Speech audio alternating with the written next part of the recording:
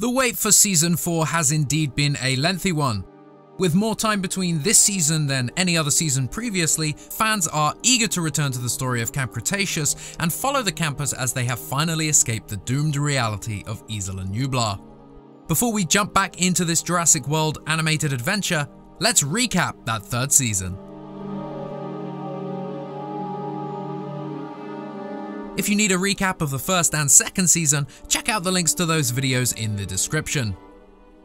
Season 3 opens with the campers making an escape attempt from the shores of Isla Nublar. It all looks good for the campers. They're on a homemade castaway-style raft, excitedly anticipating the journey ahead of them. Suddenly, and very conveniently for the story, a rogue wave throws them back to the shores of the island, destroying the raft and their hopes of escape in the process. The campers are back to square one. Gathering supplies and heading back to their base camp at the remains of Camp Cretaceous, the group attempt to refine their raft design with an improved sail and decide to head to the lookout point to scavenge a hand glider.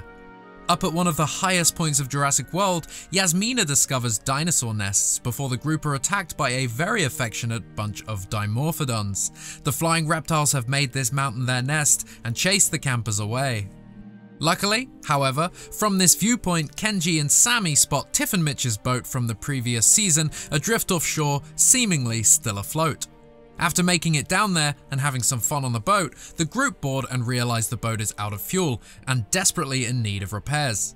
After their disaster at the beginning of the season, finding a floating, almost working boat definitely gives the gang inspiration to escape the island once again, and they head to the North Dock to scavenge for fuel. Meanwhile, something new and deadly lurks in the jungles of Isla Nublar.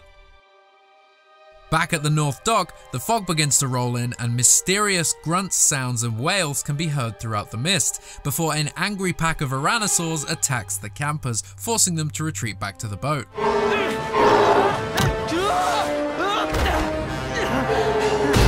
Bumpy helps save the day along with Mitch and Tiff's fireworks, and Darius begins to wonder why the island's ecosystem is changing so rapidly. Tyrannosaurs out of their area, compies disappearing from camp. Darius believes the island is out of balance. Meanwhile, something new and deadly lurks in the jungles of Isla Nublar. Adrift at sea in a fuelless boat, Kenji suddenly realizes that there is another dock where the kids could dock? A private dock that's not on any map. A private pier that serves private apartments on the island, including Kenji's father's private penthouse, which he'd forgotten about until now. The gang heads there with Brooklyn's all-access pass, glide on segways through the jungle, pass a couple of Monolophosaurs, and make it to the giant hotel-sized building where Kenji's father's private penthouse is located. Heading inside, the campers indulge on all the penthouse has to offer, similar to the scene in Jurassic Park, and we learn a little bit more about Kenji's relationship with his father. The gang also drink water. That's not water. That's an experience. Outside, Bumpy attempts to defend the building from the onslaught of hungry and inquisitive Monolophosaurs who make their way through the vents and into Kenji's father's private penthouse suite.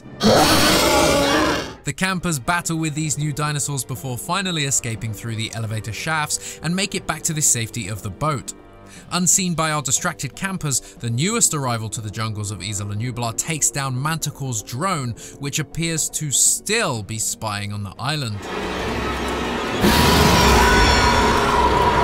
The campers repair the boat with a lunch tray. Pronounce this vessel seaworthy. And while waiting for the work to dry, have their compass stolen by a curious compy. Following it through the jungle, Kenji, Yasmina and Darius run into an abandoned Jurassic World staff vehicle before finding the ruins of the Legacy, the Jurassic Park Visitors Center. In here, the trio encounter Blue, but manage to escape. Hiding in the staff vehicle, Blue continues to attack before ending up pinned beneath the vehicle itself. Darius and co scramble to rescue her, and Darius conducts his best Owen Grady impression before running away from Blue. All the while this is happening, Brooklyn and Sammy search for evidence that will help free Sammy's family from the control of Manticore, who tasked Sammy with smuggling dinosaur DNA off of the island. While searching through the underground location, the two discovered Dr. Wu's video journals that document his creation of the E750 hybrid dinosaur, a failed precursor to the Indominus Rex, and discover that the dinosaur has escaped from its cryostasis. With a storm now rapidly approaching the island, and with the discovery that an all-new threat awaits the campers, the gang gather supplies and attempt to fortify their treehouse against a potential attack from the Scorpius Rex. When the attack comes, the gang manage to fend the creature off for long enough, but it does manage to sting Sammy with one of its venomous quills. Using the fuel they collected for the boat, they create a distraction for the hybrid which successfully gets it to retreat from the area, while Yaz runs into the subterranean lab to retrieve the anti-venom, the antidote. With the storm clearing and Sammy returning to health, the gang begin to make their way back to the boat, but Ben separates from the group to say goodbye to Bumpy. The gang get caught in a stampede of bioluminescent Parasaurolophuses before making it to the boat. Meanwhile, the E750 hybrid, the Scorpius Rex, finds Ben and Darius in the jungle and begins approaching before revealing that there are now two Scorpius Rexes, evolved through parthenogenesis. 2 is better than 1 after all. Yasmina, Sammy and Kenji help reunite a lost baby Brachiosaur with its mother before reconnecting with Ben and Darius. The group make their way to the visitor center again, this time encountering both the Scorpius Rexes, and reenact the kitchen scene from Jurassic Park. While making an escape, the building's dilapidated ceiling eventually gives way, seemingly crushing both the hybrids in its rubble. Blue and the kids escape unharmed. The gang find their way back to the boat and finally escape Isla Nublar. Or do they? Through the stormy heavy rains, helicopters fly above the boat and towards Isla Nublar, demanding that they return to the island.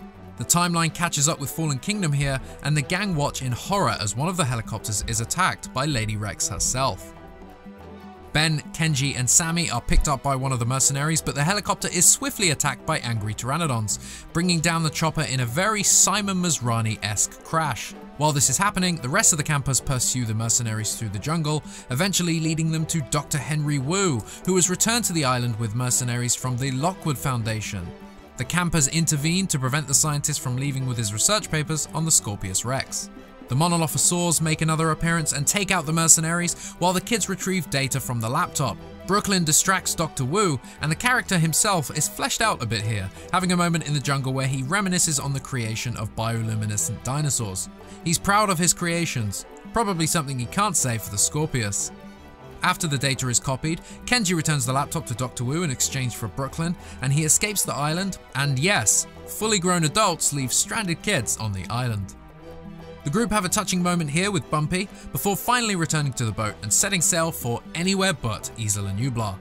Saying goodbye to the island, we begin to hear banging from inside the hull, alluding that something has made its way on board.